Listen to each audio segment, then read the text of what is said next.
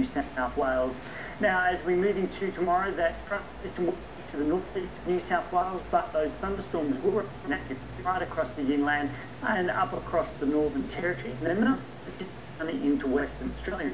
It's going to help draw hot air down into the southwestern corner, so temperatures rapidly on the rise for Perth.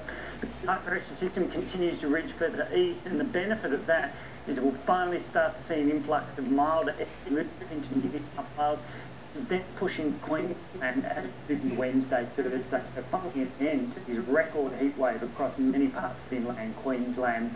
There's rainfall, still check storms from through the east of Queensland, also up across the Northern Territory, but it's around the Western Territory that we're likely to see better of the rainfall totals. So it's light and pat